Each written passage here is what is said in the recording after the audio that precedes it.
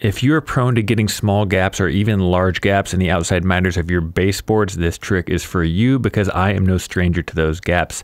I'm using a screwdriver and I'm just rolling that edge over and just compressing it so it matches perfectly with the other edge.